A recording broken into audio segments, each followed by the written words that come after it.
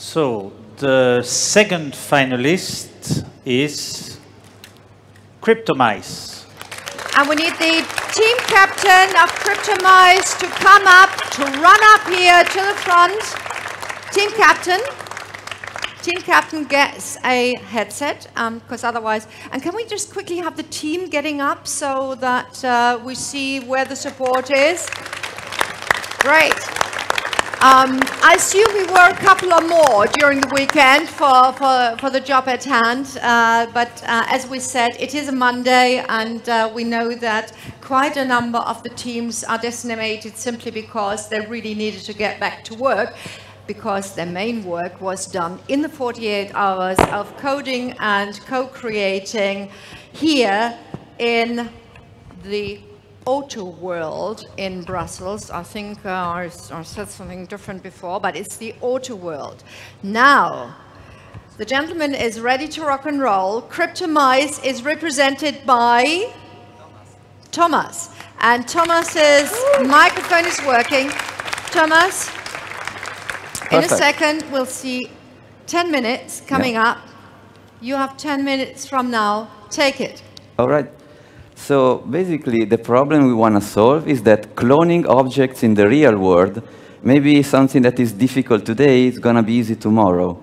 So the point is, we want to solve this problem outside the physical world. And to do so, we introduce the concept of the virtual twin, which is basically the cryptographic identity of the physical good. And we build a protocol on this, and it looks very simple, like you will not accept the physical good if I cannot give to you the virtual good. So basically, let's go far away in the future and say that everyone agrees on this protocol, and I am some rogue, and I try to break into the customs and steal some of the physical goods. And now I cannot sell them because the people will not accept them. So we have removed the economic incentive from actually producing fakes or stealing or whatever. Yeah. So basically, this is the ideal world, and in the real world, we also have to understand how to enforce this, like in the everyday life, because not everyone understands that that is a Nash equilibrium. And, so this virtual token will change ownership from the IP owner down to the producer, down to the transport company, down to another transport company, all this chain of holders. So basically, let's say then a chain of holders, then so one of these entities steal the product. Downstream, someone will signal that something is broken on this chain of ownership, and it starts like drawing a red line through these owners.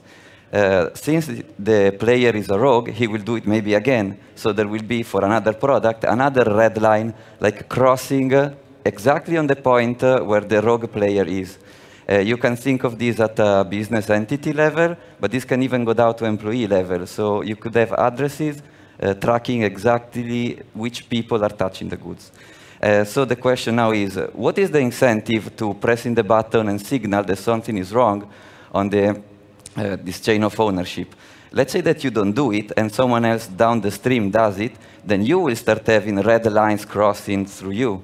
And the number of red lines going through you is a clear indicator that someone at the customs should check what you do, or a logistic operator should check very carefully why all these reds coming on for you.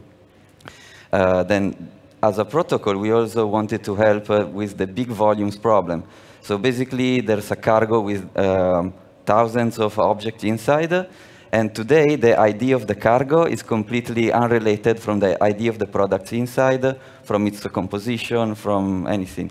So what we envisioned is that the ID of the cargo, of the shipment, is a function of the IDs of the products. And if we agree on the function, I don't need to give access to you to my database. We don't need to share connection, maybe give access to data I shouldn't give access you to. We just agree on the function, and without any database trick, we can prove that a product is exactly inside the ID of the shipment. Okay, so this is just some example of how we envisioned some of the apps that can be built on top of this protocol. During the hackathon, we built, realized a smart contract on Ethereum because it was easy, but as a protocol, we want to be technology agnostic, so this can be done on Bitcoin, it can be done on Hyperledger, on what, anything that has enough cryptographical security to do, then it will be okay. Cross-chain swaps are on the building, so it may work. So, yeah. So basically, the point is the producer is the only one who can create the virtual objects. So if Prada says I want 100 bags, and the producer will build maybe 200 bags, then he will only have 100 virtual twins. And there is no way he can clone them because it's such a hard cryptographical problem to break these keys that it doesn't even make sense. So, that is the point we're going to. Another interesting thing is that before accepting the physical good, you have to check that the virtual one can come to you. So you can pre-approve shipments before the actual goods come. So if I have 100 goods to send to you, at first I give to you the ownership of the virtual ones, and then, or maybe I show you that I have for real have the ownership of the virtual ones, and only then I ship them to you for real. And the point is that we want to move as upstream as possible the detection of possible problems. So basically, you see maybe an interface where the current virtual holder is Prada, the pre-approved holder is FedEx. So FedEx is sure that the goods coming in are exactly the ones which has been signed by the producer. The custom, now I cannot click, but in the custom, you can also expand this interface and see what are the usual carrier for that good. So you can see also in advance if something is strange. Maybe the shipment there was some storm and flight carriers could not depart, and it goes maritime overseas.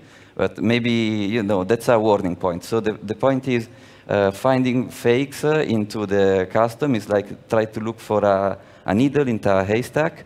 So we want to give tools to help this process. And the most interesting part is probably that we are an open source protocol. So we leveraged our mentors, and we created our first protocol contributors. For instance, Locke came out with the idea of the virtual twin, and also the first, also this shipment matching idea. We worked together, and our prototype is integrated with the GS1 standard. Then we have some people which really helped us to review all the process. And also I would like to make a special mention to the two young lawyers over there, because for me it was so strange that by law, if I have this in my hand, this is my possession. I could have stolen like 2 seconds ago. I have it in my hand, it's my possession. And in Europe it's like this. And to me it was like so strange. And now basically with this virtual twin, I say, I can have this in my hand, but if I cannot prove that I also have the cryptographic keys of my virtual twin, this like changes the concept of ownership. Or, this was very interesting. Also,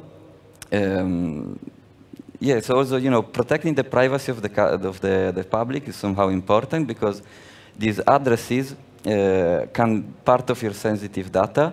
So as a foundation, the foundation which will handle the open source platform, we will prepare a buffer which will be the link between the addresses and the real identities.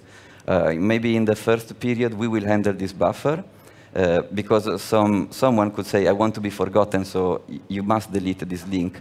You cannot put it on the blockchain directly because in the blockchain it's for really immutable, so you cannot delete it. But the point is to have this type of identity buffer distributed across countries, so that every country will be responsible of handling its own citizens. And with 2 minutes of advance, I think I made a complete overview of it. So yeah, thanks. Thank you very much, Thomas, for taking us along the virtual twin supply chain solution that you have presented. And now, of course, same procedure as before. We'd like to invite the members of the grand jury to come back up on stage to put their questions to Thomas. And after that, we'll be involving you, ladies and gentlemen. So, gentlemen, come up back on stage with a big applause. Vinay, Paolo, Charles, and of course, Christian. Vinay? Yeah. Thank you. And maybe last time Charles took it away, maybe Vinay would like to start? Thank you. So I really like this whole virtual twin concept. So many different directions to go. So virtual twins embedded in a virtual world.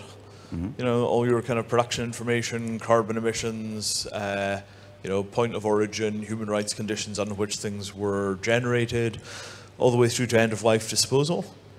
It seems like it's kind of the stepping stone to building almost like a simulator of the world, right? You have a simulator for the objects, you have a simulator for the law, you have a simulator for the natural conditions.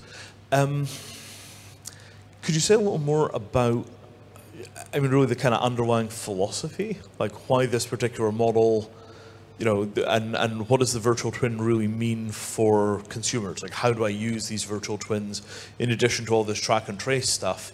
If I have a library of all of these virtual objects sitting on my phone, what can I do with them? So the assumption we used is that maybe the consumers will care about the product being real, maybe not. But so the point is get the fakes upstream, because maybe you can trust the consumer, maybe not.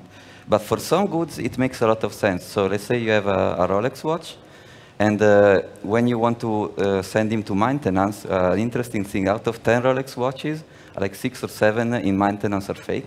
So before accepting something in maintenance, you may want to show that you really have its virtual, the virtual one.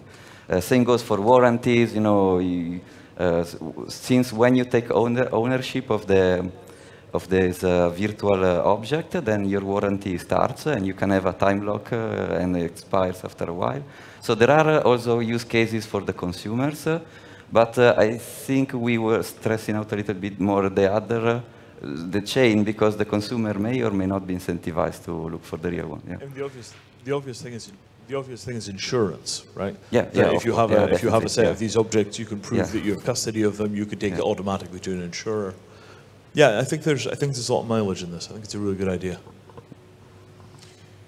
I'm very interested in how this would work if I have 1,000 units. Pick your number, 10,000 or 100,000 units showing up at my factory or my warehouse door.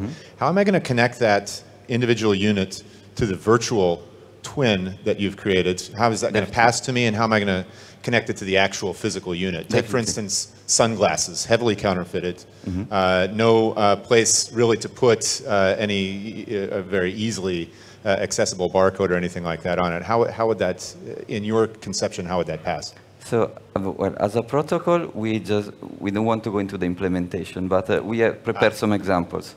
The easiest way is matching the serial IDs. This, like the today's solution would actually be this serial ID.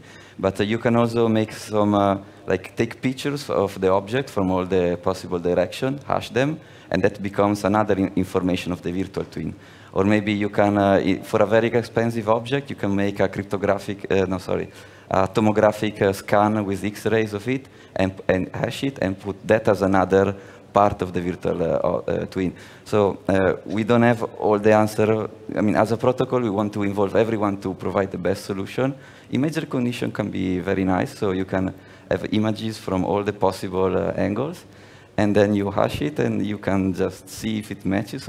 For cheap goods, could work. So there are many ways to tackle this problem. We integrated the GS1 protocol because it's what's like out there today. So it makes sense today, but there are many ways to do it.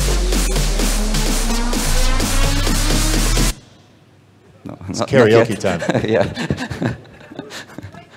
It's actually, you have to present me or to introduce me in my question. So, I mean, come on. So, Thomas, Congratulations as well to you for bringing CRYPTOMICE to the stage of a finalist. My question to you is relatively simple. In your example, when you held your phone on your hand and you were saying that you may have stolen it, imagine you didn't, you just paid it to the other person. So you just bought it. How do you synchronize, how would you synchronize the transfer of property that just happened physically into your blockchain, into your virtual ownership? Okay, for the for this chain which is before the consumer, that will be some integration done with the, their own. They already have logistic system, of course. So that we don't. Let's focus on the consumer for this answer. Usually, consumers don't really want to download another app. It doesn't really. They relate to the brand directly. So it's going to be in charge of the brand. So imagine like Prada, they spend so much money on marketing.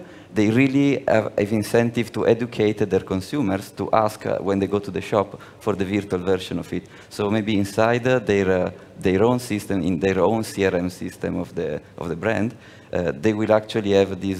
They will introduce in the consumer journey this step where you receive the virtual twin. Now, how you do it? It can be, the way I see it, is probably embedded inside the brand apps. So it's going to be an experience for the user inside the brand app, not inside another app, because that will be puzzling. But yeah, that's a step. If you want to educate a community to work with a protocol, there will be an educational step. So yeah, that's going to be an effort that someone will have to do. So yeah. Thank you. Well, maybe a similar questions to the one I asked the other team. How do you promote the use of your protocol? I mean, what sort of actions would you take to, in concrete terms, to make sure that there is sufficient uptake so that this becomes a standard? So before coming here, we tried to probe a little bit this idea with some luxury brands. And for them, it's so important to be sure that only 100 of their products are produced, that they are like very interested in adopting this technology and enforcing its use across their line of production and transportation. So starting from a niche market, it's probably the first step we will need to go. Coming here, we also not discovered, but it was very clear that also pharmaceutical companies have very similar problems. So the final consumer wants to be very sure he's getting the real product. So there are use cases where this need, where the alignment of the brand and the alignment of the consumer is the same. In these scenarios is where we would try to plug in the protocol at first. How to scale, how to arrive to the vision in 50 years where everyone adopts it. It's like another point. When I was listening to Tobias' presentation, I really thought this can solve the problem like today, and but the vision should be a little bit. It's an interesting trade-off for you, jury, to decide. What do I want to solve the problem today or tomorrow? It's interesting. So yeah. Thank you. Have 3.5 minutes to go. Any more burning questions on the part of the grand jury? And Vinay, it's always good for a question. So let's talk a little bit about sort of footprint, right? So we're basically talking about having a sort of mirror image of every object of value in the world. Sounds like it's going to turn into a lot of data, right? Do you have any thoughts on the kind of long-term maintenance of those structures? Like, if there's going to be a platform which is basically storing, I don't know, tens of megabytes of individual data per consumer on this kind of massive scale, in the long run, I mean, do you envisage all of that being resident on-chain? Do you think of this as being something that's going to break into silos? Who's going to pay for the maintenance of the data structures for this kind of enormous thing? And also, how do we verify that the virtual twins, when they're created, contain accurate data? So I suggest that this virtual twin is, 25 kilograms of carbon per object. Actually, the real number is 75. How do we make sure that the virtual representation of the object is accurate at the point where it's created? Once it's in the cryptographic system, it's secure. What do we do about the kind of first mile problem You know, how do we capture that, and who pays for the platform? So, well, I will reply first to the second question. So let's say that you are a producer. We grant to you one of these cryptographic keys by which you can mint your new tokens, and you declaring forever, you are declaring fake data about your products. So you will have sooner or later, there will be a lot of red lines coming into you, and maybe they will cross before, but at the end, it will be very strange that, you know, they will all point to you all the time. So, of course, if you want to declare fake data forever, you can do it. I can use, I don't know, open timestamp and declare forever something wrong, and now it's wrong. But the point is, this chain of ownership is immutable, and it will point to you. So that's the point. How maintain all these infrastructure operative?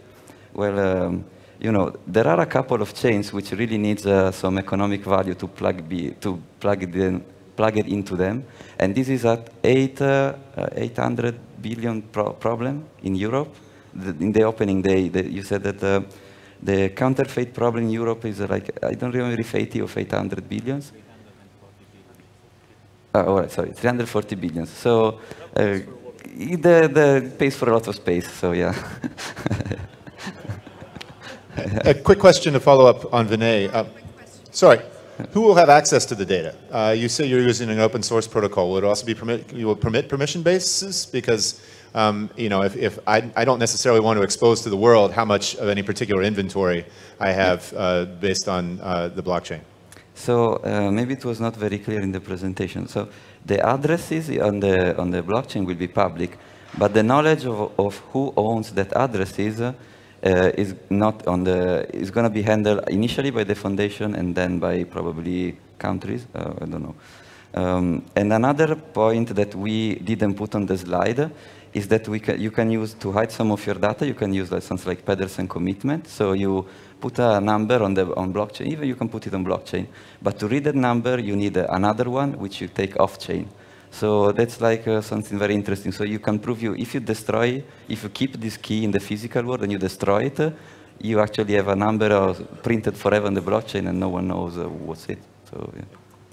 And with that, 10 minutes of the questioning of the grand jury is up. Ladies and gentlemen, it's up to you to use your 10 minutes for questions. And Ratra, again, is going to be with you. Same rules as before. Please state your name and the organization that you come from, and then put the question. I think, Rutger, you have the first person to put a question. Oh, hold it. Oh, yeah, I don't have to hold it, thanks. Hi, I'm Thomas. I'm with a Dutch insurance company in logistics. And I would like to elaborate a little bit more on the insurance already mentioned, because I think it also connects to the last question of the jury. Stolen goods is a big issue. It's a little bit different than counterfeiting, but there's a business case as well.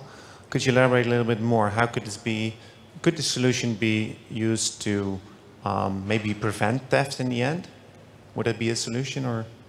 Yeah.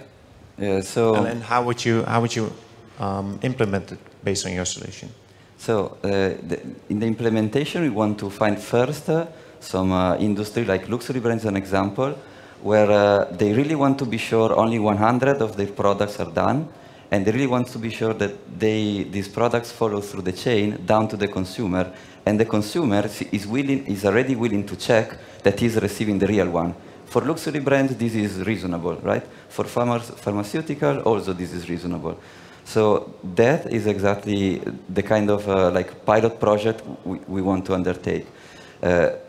When the protocol is in place, when every party uses this protocol, if some party deviates, it's recognized, and it builds it's like the more he deviates, the more he's building a bad reputation in the system. Which, of course, will be a new data available for the customs to easily see who is the bad actor, or the logistical company to easily see, do I want to accept the shipment or not before even having it? Maybe I see it's a shipment from someone with a very bad reputation. Maybe he's saying, I have a couple of the virtual objects, but maybe the shipment is made mostly of an object without the virtual ID. So it's giving to the decision makers tools to take the right decisions. So that's the protocol approach. Yeah. Thank you very much. Again, ladies and gentlemen, you have the chance to put a question, and the gentleman in the third row is approached by Rutger. Okay. Hi, my name is Tim de Knecht, Port of Rotterdam. My question is about the virtual twin and the status of the goods through the supply chain. Not all goods that are sent from port of origin end up in the same state at the port of entry. How would you deal with that, with the virtual twin? Sorry, I didn't get so. So maybe to elaborate, so if you transport cars from point A to point B, not all cars make it in full mint condition. How would you kind of fix that issue? I see. So in the initial implementation of our protocol, we only check serial IDs. So yeah, that is definitely a problem because yeah, the serial ID is there and maybe all the car is gone. So yeah. But as we were discussing before, there are other fingerprints that can be put inside the virtual twin, like in most extreme scenarios, the tomographic scan, or maybe some print, some fingerprint based on the image. It can also be interesting to maybe look at some, you can do some tests, like record the result of the test. So say you're shipping gold, you want to put under the virtual twin, like the resistance to it produced to a certain voltage. And you can, for every single piece of gold, you can have its own very different, ohm resistance. So depending on the goods, there can be some very specific fingerprint data that you can store forever on the blockchain. And then you have to adopt some tolerance, because if I scratch a little bit the car, so maybe, so yeah, this is, it's a very complex problem, and that is why we want the community to be open source, so more experts can contribute from different angles. So, yeah. May I, Rutger, ask a question? No, the lady in the second row first. Thank you. Hélène Nicolas from the International Trademark Association. In the solution you suggest, with the virtual copy, there's a lot of data that are processed. I was wondering, could there be a drift of using the data to trace and record the history of each consumer's purchase? So, can this protocol be used also in the secondary market? So if I want to sell my thing on eBay and look the chain on the secondary market. In theory, yes, you can do it. In practice, we have some legal advisor that will answer to this question. Because so in theory, yes, you can use it also in the secondary market, because you are creating this chain of ownership which is passing through addresses, and you can also see, if the consumer agrees to share his data with someone, then someone can actually see what is he buying, what's her clothes, what does he own. So there will be a lot of data which may or may not be the case to publish. But I'm not a lawyer, so sorry. Yeah. Can I, as a non-expert, also put a question to you? I hope I may. From what point onwards, i.e. how many people do you need to buy into your system in order to make it viable? So, how many companies would you need to serve in order to make the system round? So I think the idea is to start with one, and from a very small niche market, so which has very similar needs. But if one company, big enough, enforces this on all the chain, then for the second one, it will be easier, because some entities involved in the distribution of the goods of the first client, then will already be inside the system. So the hardest step is the first one. The more you involve, the easier it is. So we have to find the first one. Okay, thank you. Thank you. Any more questions? Yeah, we have 3 minutes. Hello, Oops. I am Emil from Unchained, Pirate Busters. So my question is, what prevents the bad guys from setting up some sort of an exchange online where they can buy en masse a lot of virtual tokens, so digital twins of real objects, which then can after be attached to fake goods? So for instance, if I buy a real thing, I have the digital twin, and let's say I keep the real thing, but I sell for cheap online the digital twin because I don't need it personally. Okay. So then it can be reassembled to another fake. So first of all, this, as usual, so if you are inside the supply chain, you will have all these red lines sooner or later coming through you. If you are a private citizen, for which the secondary market may or may not be in place. So if it's in place, then you will have red lines coming through you the same way.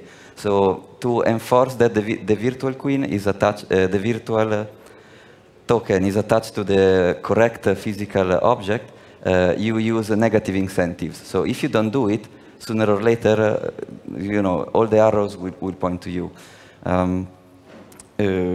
Then if you say, if you want to say this in an economical model, when you go far away in the future, the Nash equilibria is to adopt the protocol, because if you don't, you waste the money, because, okay, you have the real good, and someone else is having the fake one, but now for the system, they have the real one. So they have the warranties, they have the insurance, so they have whatever. So sure, you can be happy you have the real one, but there are no more, it's like, it will actually, it can work only 1-2 times, and after a while, everyone will know that you're a bad actor. And on top of that, you will not have access to all the services tied with the virtual token. So, yeah.